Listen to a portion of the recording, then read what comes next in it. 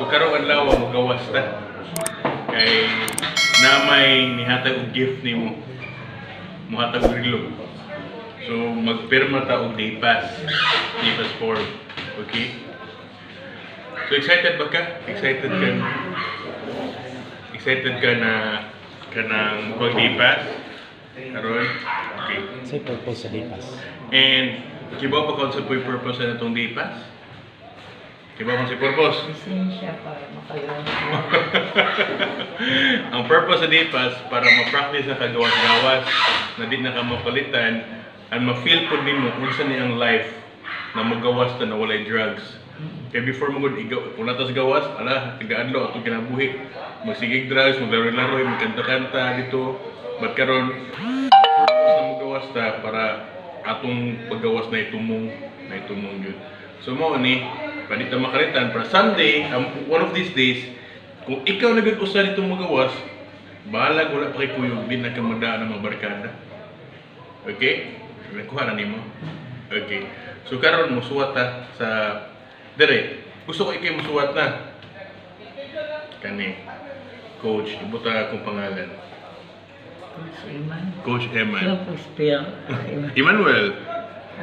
Coach Emmanuel. Sa una ako mo tayo musuwat, karon ikaw na musuwat.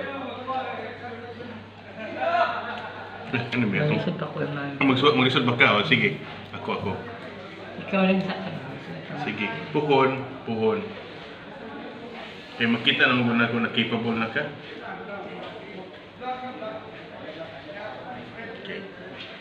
Roberto Plando, di ba? Kasi ito yung date of entry? October 26. October 26, 2020. Okay. Karon si date karon December 9. December 10. Oh, 2020. So atong itinerary karon mo adto sa mall para mo palit atong relo na gihatag mo as a gift as Christmas gift.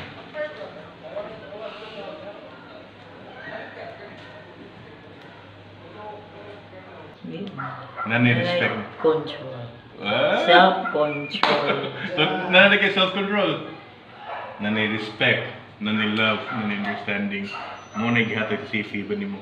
And hopefully, ikaw na po yung mahatag nila. Okay? So, ato yung tiwason, para malakaw na ta, niya, mapasalamat ito ato ni Ma'am Hana. Ha? Ma'am Hana. Sige, ato sa ni Ma'am Hana, para mga ito na ta.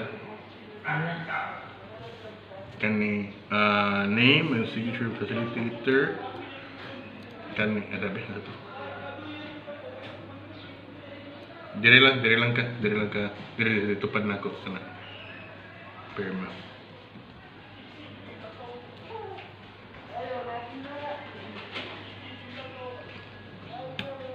Sige.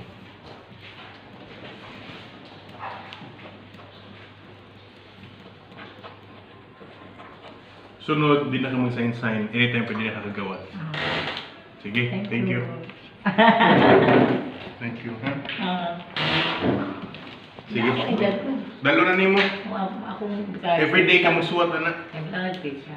Buta na yung pizza, para na kayo ma-aware ka.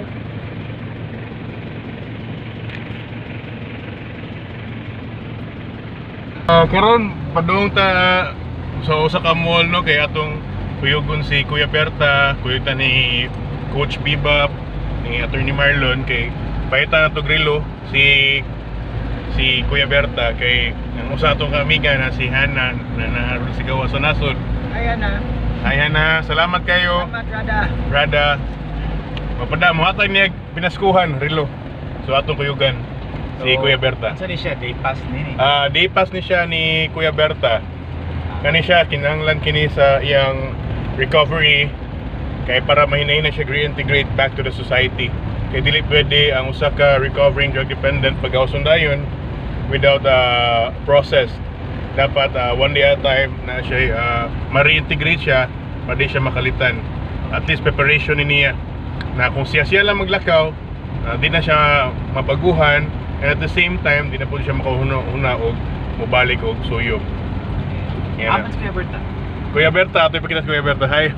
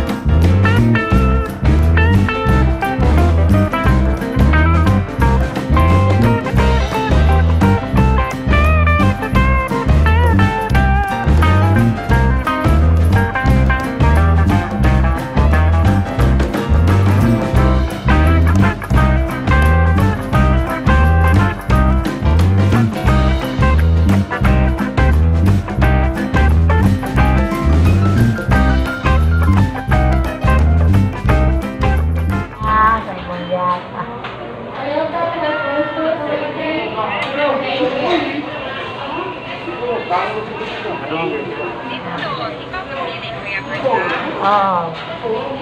Hi.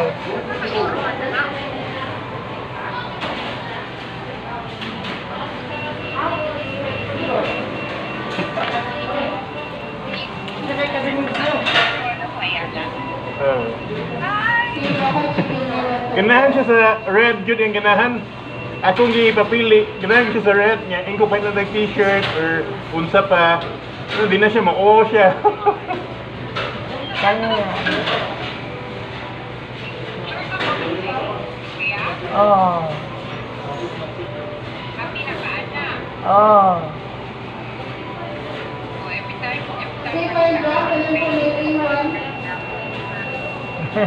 Na meron sa Jollibee, nangaon mi. Pero may biba ko, nasi attorney, nasi biba. Biba ko. Okay, no, our assessment for today ni Kuya Berta after our engagement kay really kanang well-behaved kay sa dimensions man good, sa 7 dimensions sa recovery. Apil mo ng behavioral. So karon niya tumantag usa ka mall kaya ito siyang gipatag relo kay natay friend na padaog kanang gamay kwarta para ipatag relo sa iyaha sa Christmas gift. So I was able to notice na kanang behave kay siya, unlike sa uban no na atong kanang na-experience na tabangan na mag-umugawas kay agresibo kayo, but si Kuya Berta makita gud nimo na educated yun pagkatao. Unya karon pagpungunta na sa akong friend kay nanawag siya through phone, ipangunta na hindi kay siya tabian. So mo to yung gisulti na ma'am, namtas public and then lang dapat behave. So ingato ako pagkasabot, and at the same time kumukaon siya, dili siya kanang agresibo or dali-dali. Ang pahimutang yun.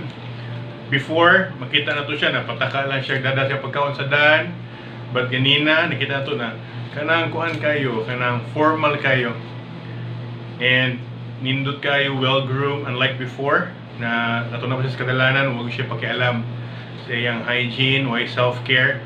So for today, na-notice na ko sa iyang behavioral aspect, nagay progress and manguta na siya kung mga ito na bata or unsa pa, kanaging mananghit, dili siya magdadali, dili siya magbuot-buot. Makita nato na slowly Kuya Berta can be trusted, but of course it would take time pa. But the good thing is physical na aspect, we can see a lot of change. Okay, and concerned na po siya sa iyang ngipon. And sa behavioral aspect niya, sa 7 dimensions of recovery, makita po nato na in public, formal na siya. Hindi na siya itong Berta sa una na kataka-taka na istorya, karon well-behaved. So sige lang, we'll update you sa other dimensions sa iyang recovery. But just for today, mao pa na akong istorya. Then, in the future soon, we will tell you more.